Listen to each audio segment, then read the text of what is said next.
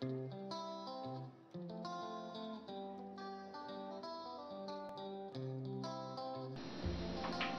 guys, Invertebrate Dude here. We got a unboxing video for you today. This is the first package I've ever received from Brandon Maines of Magnificent Beasts. And me and Brandon have been friends for a few years now. I sold him the bulk of my collection when I left the hobby back in 2018. And so he just sent me a box of a lot of cool species, mostly roaches, but there's a couple odds and ends too. So let's jump into it. Alrighty, here we go. It's a big old, large flat rate box. So just trying to make sure I don't cut through anything here. And I think instead of newspaper like most people I know use for insulation, Brandon is a little fancy. He uses cellulose fiber, I think is what it's called. I don't actually know. I think cellulose fiber. That's what he said it was called.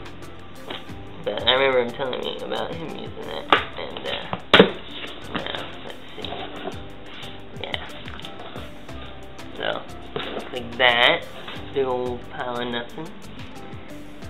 And big old pile of nothing. Alright, oof. I need like a bucket for this. Alright, ooh, wow, it's warm in here. Oh, that's probably because this is a heat pack, isn't it?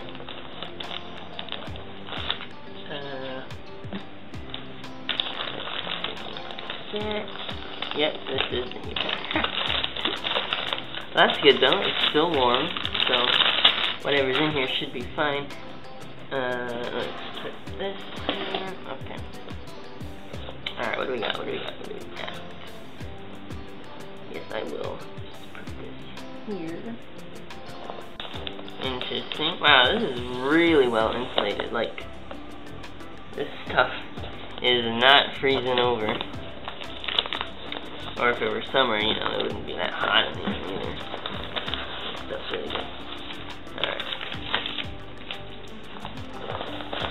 Alright. Here we go. Alright.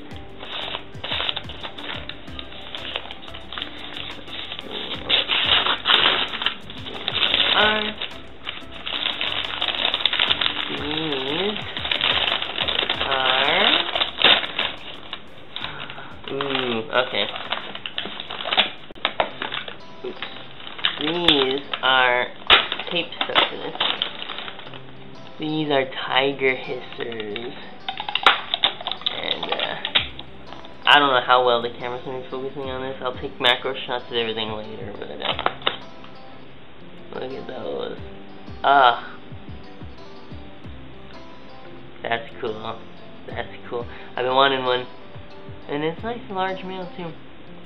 I'm going to send pictures of these to George Beccolani of the pronotum of a large male, which this is, and hopefully get his idea of what species this could be, because these tiger hissers are often called Grumphitorina grandidieri, and they're not. They're just not. They have completely different coloration, different morphology. You know, they do not match the lectotype museum specimens at all for this species. So, yeah, these, who knows what they are.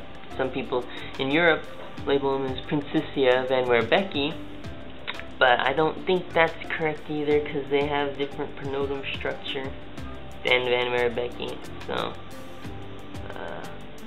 and they're smaller too, so, yeah, I do not know, but, so that's why I want to send pictures to a taxonomist who specializes in hissers, like George Beccolani, and, so yeah, thank you, Brandon, for these. That's awesome. And does that mean these are, okay, these are, ooh. I'm not opening this on camera.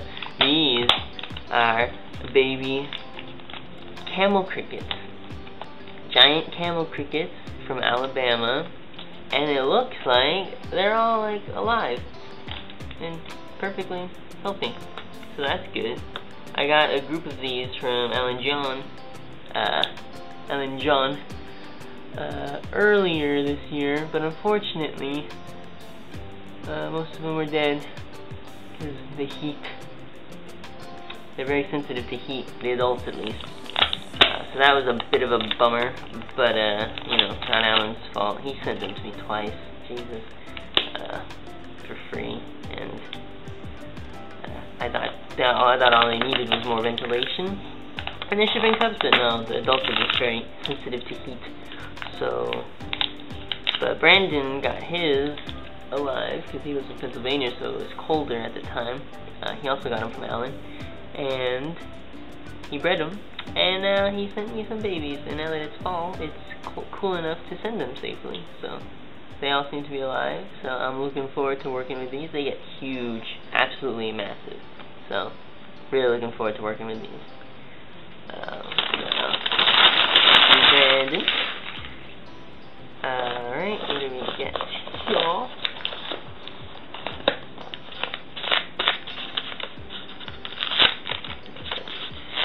Very well packed, all of these. Very well insulated. Everything's still kind of warm, you know, from the heat pack. So, and the heat pack was on top too, not even on the bottom. So this is very nice and warm. These are Compsodius shortsy, tiny little micro roaches native to Arizona. You probably can't see crap. They're very, very tiny little things. I can see a bunch running around here. Yeah, probably not gonna get these on camera. I don't even know if I can get macro shots of these, but yeah, that's them. So that's cool. I need these for feeders, for some mantids I hope to also get from Brandon later next year. And these are similar to the Compsodius, not as good used as feeders according to Brandon. They're very secretive. I got tape stuck to my finger somehow. But yeah, these are cool. These are tiny little species known as Nocticola species Malaysia. And they're unidentified, obviously. Oh, I dented the cupping. But they're fine. Wow. It's so you can't see them at all. These are the smallest roaches in the hobby. Like actually established breeding in the hobby so far. Very, very tiny little micro roaches. Could have potential for use as cleanup crews, to be honest, given how tiny they are and unintrusive to other invertebrates. And also some use as potential feeders, but Brandon says it's kind of tricky to get them, you know, when you want them. You know, they kind of burrow in loose substrate. Not really burrow, but they're just so small they can shift between, you know, particles of substrate if the substrate's pretty coarse, so it can be difficult to use them as feeders because they don't really congregate that much under bark and stuff. At least that's what Brandon's told me, so that is what I'm assuming is the case. And oh god, I wish you could see, but there's an adult female up here carrying an Usica. It looks pretty cool. But man, they are tiny. I think their Usica only have like 3 eggs in them each, 3 to 4, but they lay a lot, so kind of prolific. Alright, what do we got here now?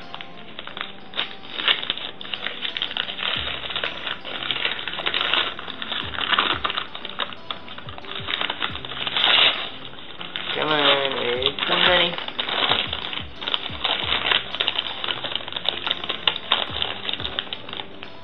Ooh. These are Hemithocera palliata, the pallid sun roach. Brandon's the one that actually really got these established in the U.S. hobby. I think they've been here. I don't know if they'd ever been in the U.S. before Brandon got them, but they certainly didn't stick around if that's the case. But wow. Sorry, the video cut out for some reason. But anyways, as I was saying, these Hemithocera palliata got from Brandon, and they're cool. They're really small, and very active, diurnal, hyper, can climb smooth surfaces as well. So they're kind of like, in the eyes of a mantid at least, one of like the flies of roaches essentially. And I mean the adults can fly even. So gonna be good feeders for the mantids that I want to get from Brandon, which shall remain nameless until I get them, because I don't want to spoil the surprise. But if you know Brandon, if you know Magnificent Beasts on Facebook and you've seen their page, then you probably know what mantids I'm talking about. But anyway, and what is this? Oh, he's in a 1-2 group. That's nice. I was just gonna get a pair.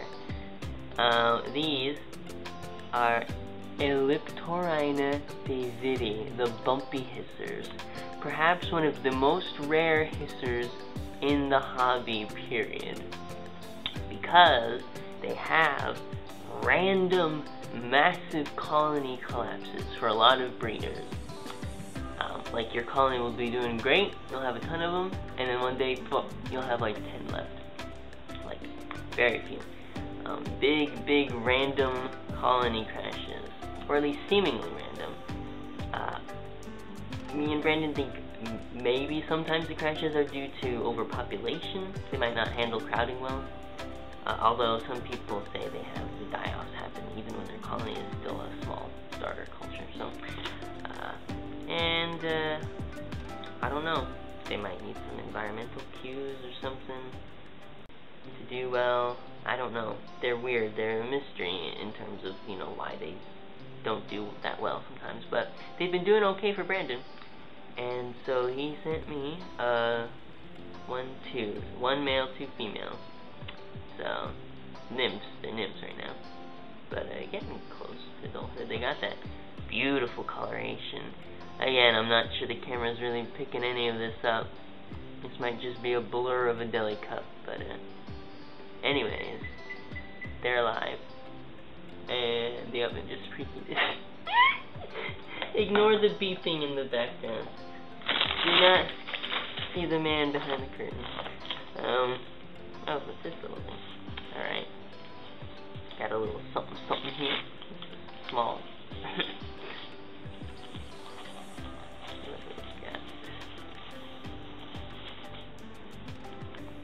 What is this? Oh. Oh. I also need springtails for those mantids. Very prolific, fast-breeding springtails. And none of the ones currently in my collection are going to cut it. I need to stoop down to keeping tropical pink springtails again. I'm going to keep them far away from the rest of my collection because they breed very prolifically, they do very well in roach enclosures, and they can actually be extremely stressful to sensitive, slow-breeding roach species. And that's pretty much all I breed, is sensitive, slow-breeding roach species. And I remember them being such a pain back when I used to keep roaches, you know, back in 2018 when I had a bigger collection, because they stressed out a lot of my species, and I got them because I thought they'd be good cleaner crews, and they kind of are, but they also really suck. So I had Brandon send me some for use as feeders, and I'm going to keep them separately. And he labeled them Satan Springs. Satan Springtail. I love that. That's funny. So yeah, those, gotta breed those again, and hopefully they don't find their way into my roach enclosures, because, yeah, that was annoying last time. But, okay. A necessary evil for the mantids I want to keep.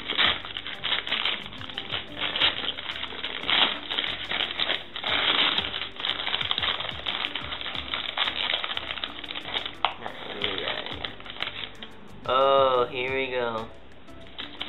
Both?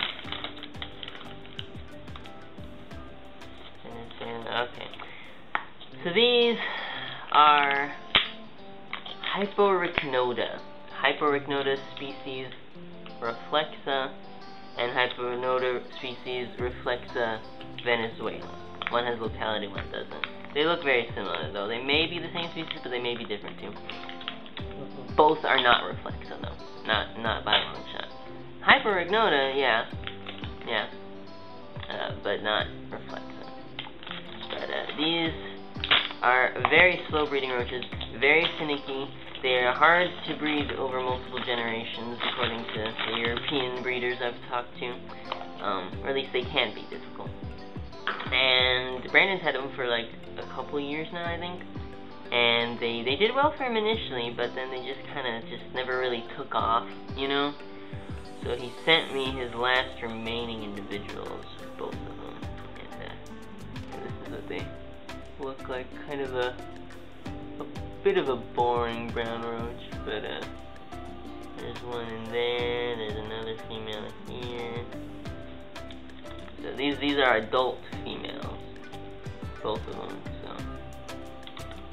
yeah. Hopefully I can get them to reproduce. He says they've been exposed to adult males, so they should be fertile, they should be mated. It's just a matter of, can I get them to actually give birth or not, you know? So gonna be a little difficult. It might fail, but yeah, Brandon sent me them as a last-ditch effort to see, you know, maybe it'll do better for someone else. And the change of enclosure, you know, sometimes these little things can just get things to, you know, breed. And then hopefully I can send him some back, should I succeed in breeding them. But yeah, and then these look much the same. I'm not really going to disturb them if I don't have to, so I showed you those ones and I'll leave these ones alone. But yeah, so hopefully those will take off for me, but if they don't, you know, I won't be too surprised. But, you know, thought it was worth an effort. Alright, what else? Is that it? I think that might be it, actually. That's the heat pack. Well, yeah, that's it. Alrighty guys, thanks so much for watching. Hope you enjoyed. I would rate Brandon 10 out of 10. Great packing, everything was alive. And well, great insulation. This stuff works really nicely. And yeah, it was great. Definitely would receive more boxes from me, yeah. So yeah, definitely check him out. Magnificent Beast on Facebook.